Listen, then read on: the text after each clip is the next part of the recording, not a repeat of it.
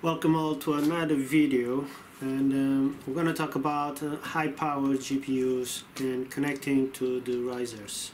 There were still some doubts on the previous video when we used splitters, and I want to thank Khalid for bringing this up because it's another problem. So the first thing you need to do is check with the manufacturer, the power source, how much watts can you really handle. For example, this AMD consumes only 250 watts, yet AMD recommends I use a minimum 750 watts PSU.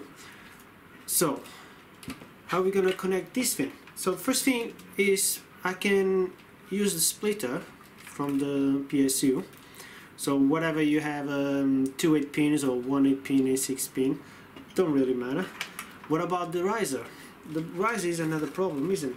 So the best way is using another PSU cable, and with this we connect the splitter to the PSU.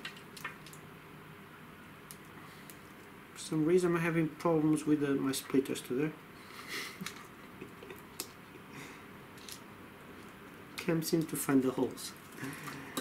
And now we split one PSU cable to a 6-pin riser and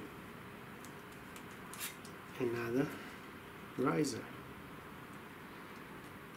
That way you will always be safe. So one cable for the PSU, for the GPU, sorry, one cable split for 2 risers. This is the safest way. Don't forget, always check the wattage before overclocking, okay? Because if that fails, the graphics card will revert to stock and use more watts. Stay safe, guys. If you have doubts, come and join us on Discord. We'll try to help you any way we can. See you soon.